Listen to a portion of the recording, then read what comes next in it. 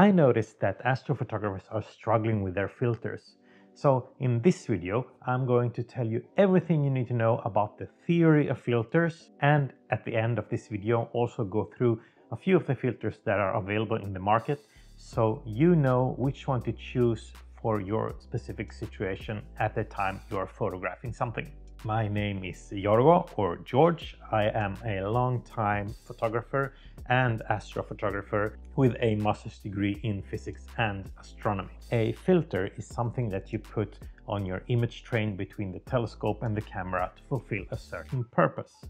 The filters that we have in astrophotography are basically two categories. You have your broadband filters and you have your narrowband filters. But before we go into detail about each of these two categories, let's have a quick chat about light, because that is important. So when we talk about light, we talk about light as our eyes see it. And that's not so strange. It's our main frame of reference. But if we were to look at light scientifically, we would see it as an electromagnetic field.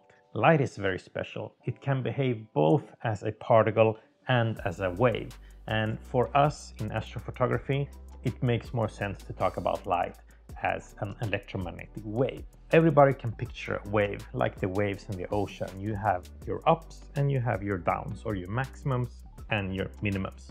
And the distance between two maximums, which is a real physical distance, is called a wavelength. Now this is important because I'm going to use wavelengths all the time, so remember that. Electromagnetic fields come in a wide variety of wavelengths. They range from 0.0 nanometers to maybe a few meters. And now you might be wondering, what is a nanometer? Well, a nanometer is 0.000000001 meters, or if you want, 0.000000004 inches, which is a very, very small distance. But we're talking about light here. By the way, if you like this video, don't forget it a like. Don't forget to give it a like. It will help others to find this video. So now let's talk about light as we see it, the light that our eyes can detect. That light, or that specific electromagnetic field, ranges from about 380 nanometers to 700 nanometers. And our eyes are really good at this because they separate those different wavelengths using colors. So scientifically, colors are simply electromagnetic fields with different wavelengths. And at the far end of the spectrum, you have your violets, and further down your ultraviolets. And on the other side, you have your reds, or even further towards the infrared. And as you can see here, it's just a rainbow. And that is exactly how rainbows work. Light from the sun hits the water droplets in the air, and the water droplets scatter these wavelengths differently, so you end up seeing a rainbow with all of these colors. Now, all of these colors are actually a combination of red, green, and blue. And that is because that's how our eyes work. We have receptors for red, green, and blue in our eyes, meaning that they are sensitive for these specific type of wavelengths. So it only makes sense that our cameras work exactly the same, because the camera is supposed to give you an accurate representation of what you see, or what we see with our eyes. So on every color camera, you have a filter in front of your sensor that divides these sensitivities into two greens, one blue, and one red. And that is called a Bayer filter. And on top of that, you also have an Ayer cut filter, which makes your camera less sensitive towards the far ends of the spectrum. And when you astro-modify a camera, you're just removing that specific filter, so your camera gets more sensitive towards the infrared. More of the interest lies for us astrophotographers. So as you can see in this figure, you have your rainbow, or the wavelengths, on the bottom. And if we add another axis towards the top, showing how much of your light that you're actually getting to the sensor, together with the Bayer filter, your sensor gets the sensitivity graph looking basically something like this. And if we were to separate the three different channels, you end up seeing them more of what they are. You have your blues, you have your greens, and you have your reds. So this is what every color sensor camera sees. This is what we call broadband light. And this is important when we are photographing galaxies, for instance, because galaxies are just a bunch of stars, and stars come in different colors. They come in all colors, so we can't really filter out any of them, those colors or the wavelengths that we want. So if we were going to use a broadband filter, we would manipulate this graph as little as possible. If we, however, started using more stronger filters, narrowing down the channels even more, we're starting to move towards the narrow band filtering. So the broad band filters and the narrow band filters refer to the width of the filters, or the band pass as it's called. It's like the width of this curve that lets through the light. And there is no definition exactly on where a broadband filter becomes a narrow band filter or vice versa, but around 30 nanometers of band pass or width is a reasonable approximation. So first off, let's have a look at broadband filters. So the main purpose of a broadband filter is to let in as much of the available light as possible and blocking out just the unwanted light, which is, for our case, the light pollution, the street lights. Now, before LED lights, light pollution came in a very, very specific wavelength, because that's just gas that glows, like sodium lamps or mercury lamps. And that is like that orangey glow that you can see. If you go out on a vantage point at night near a city, you'll most likely see this city glow in a bit of an orangey light.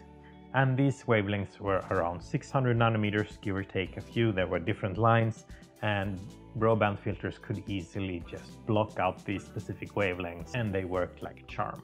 Unfortunately, with the invention of LED lights, this doesn't become as easy anymore, because LED lights, they shine in the entire spectrum.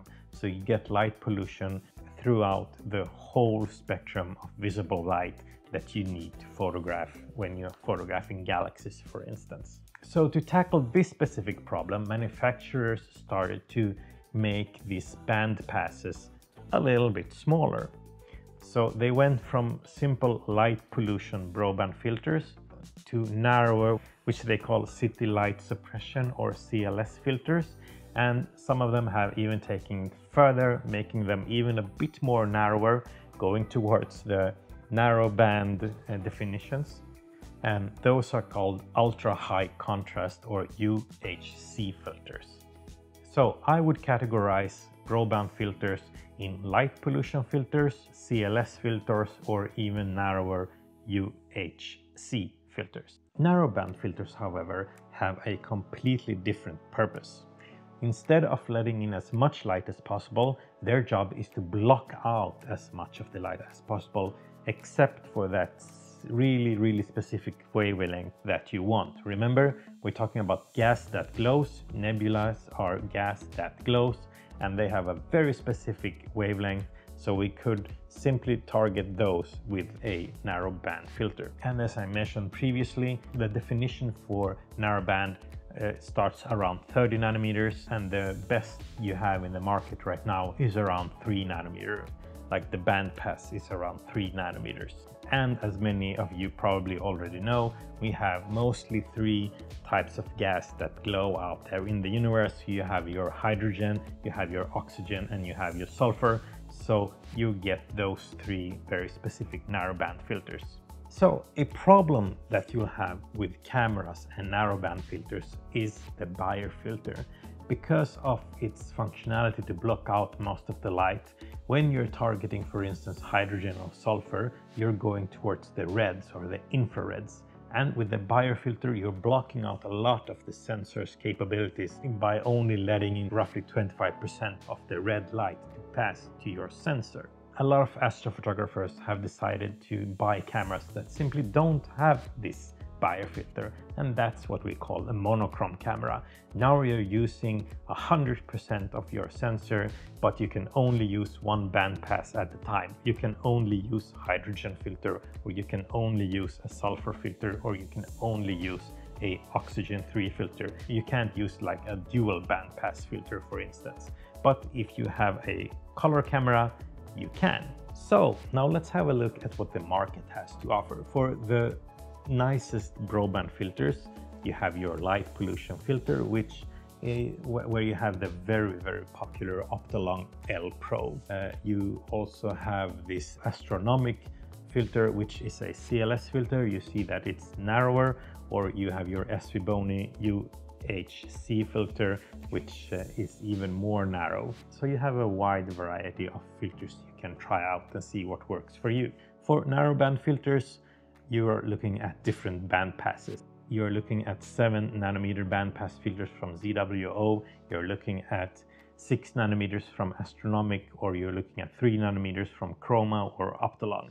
But as I already mentioned, if you're using a color camera, I would definitely recommend a dual bandpass filter, like the Optolong L Ultimate, for instance, which is a very good filter that lets oxygen 3 and hydrogen alpha pass with 3 nanometer. And you also have the ASIAir Color Magic, which lets in sulfur and oxygen in 6 nanometer band pass. So I'm going to stop here. There are of course more aspects of filters, like halos or how fast your lens or telescope is, but for these topics that I covered in this video should be more than enough that you need to browse the market to find exactly the filters that fulfill your needs. So if you made it all the way here, don't forget to give this video a like, or maybe even a dislike if you disagree with me, but then do let me know in the comment section why, because it's good for me to know what you guys are thinking as well.